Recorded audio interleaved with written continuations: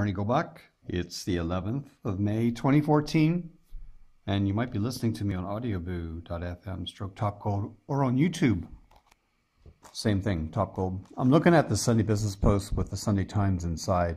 In Ireland, got an American voice with an Irish newspaper.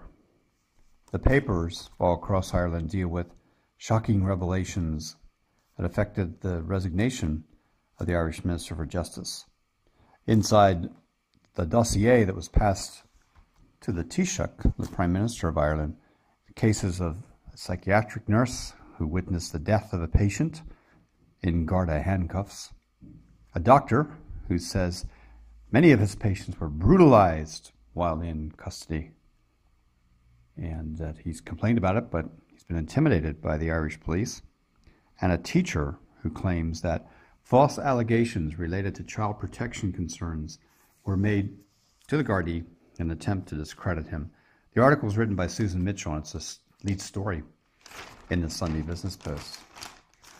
Inside the paper, online this week, the shatter resignation by Pat Leahy and Michael Brennan.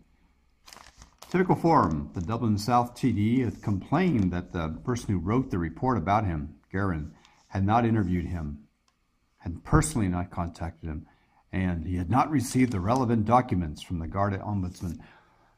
Shatter's a guy he's a legalist. If he'd spent more time with the mundane details of his brief, he might not have been in this hot water. There's water problems in Ireland. Well, actually, you're going to pay for the water.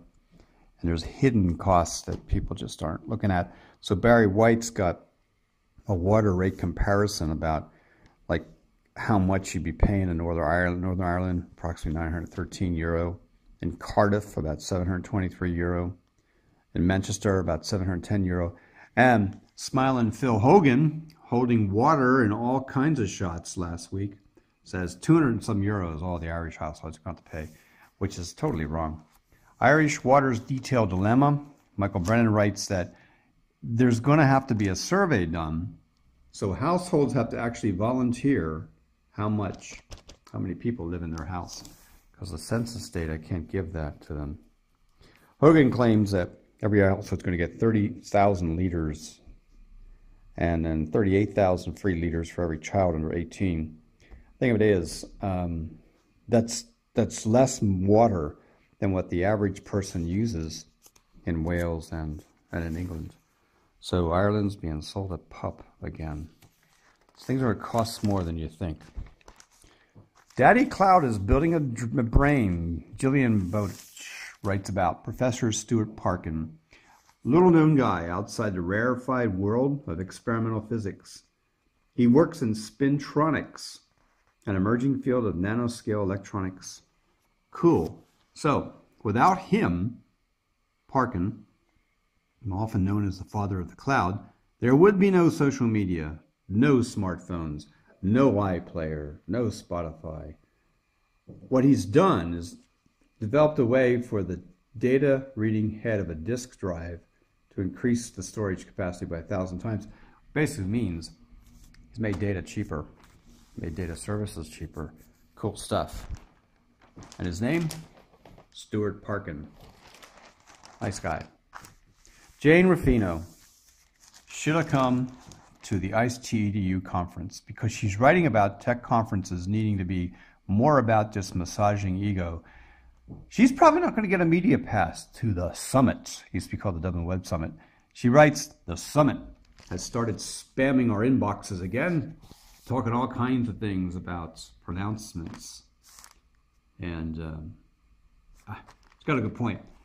She asked, why is the IDA, why are Irish government funds being used to fund a conference that pays a constant tribute to events that do not nurture a better community just because investors and international media provide a nice quote or two about Dublin? It's got a point there.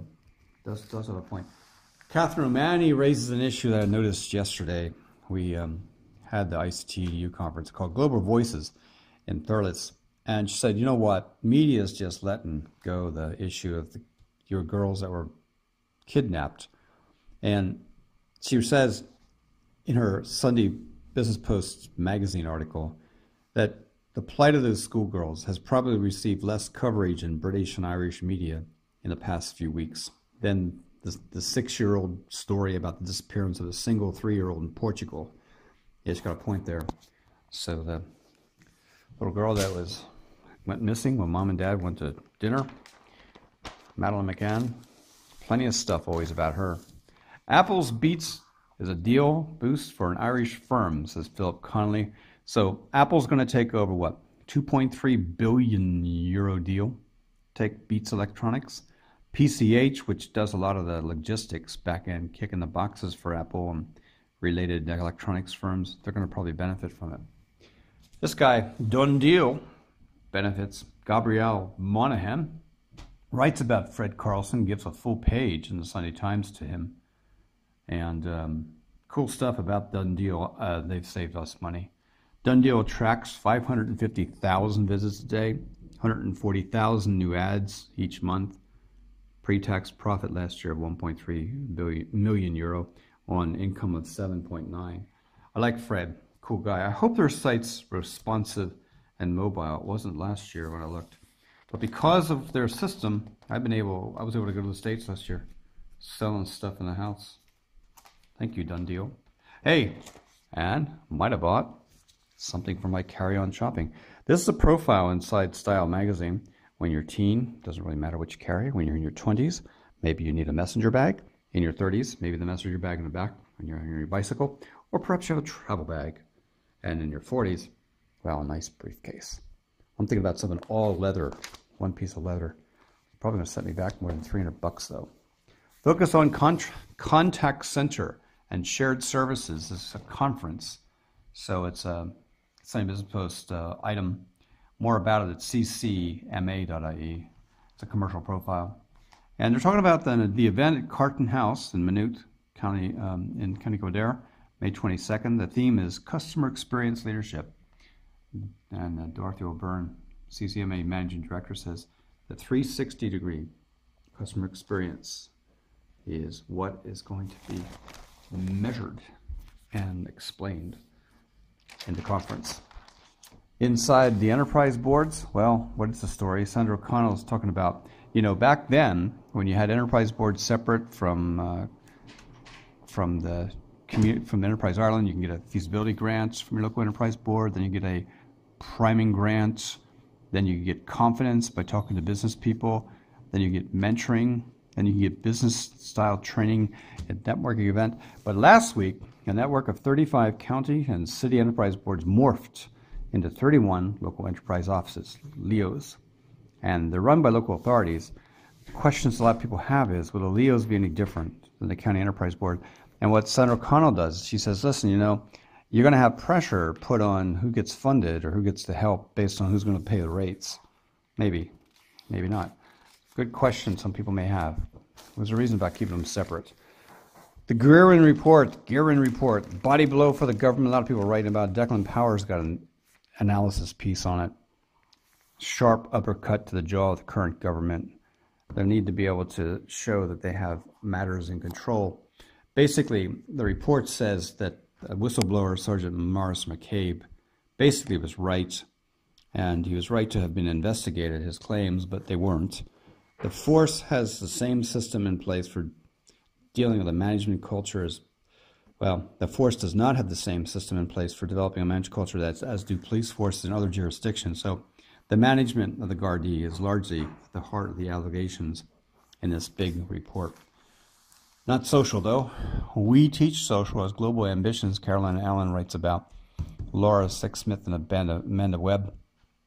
They decided to join forces back in April 2013. Now, these courses are running about teaching how to do social media, $49 to $99, motivations in place to help you complete your course. They have an event going on October 4th in the West Grove Hotel in Clane County, Kildare. Nominations for the Irish Blog Awards will be opening on June 1st. I used to go to that awards program when it was called the Irish Blog Awards, not Blog Awards Ireland. There's a new fund to help people more active. Coca-Cola is funding at €125,000.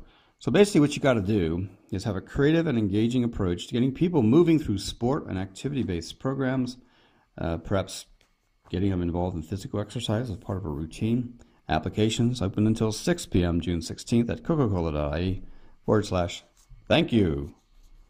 coca-cola.ie/thank you before the 16th of June. Behind the confiscation manifesto, Declan Ganley writes, "Hey, Keeper Bop, if you're listening, I'm doing this on a Nokia Lumia 1020, soon to lose its name, just become a Lumia phone. Declan Ganley found Thomas Piketty's Capital in the 21st Century impossible to put down." Yeah, I'm going through that 600-page tome as well. Good reading.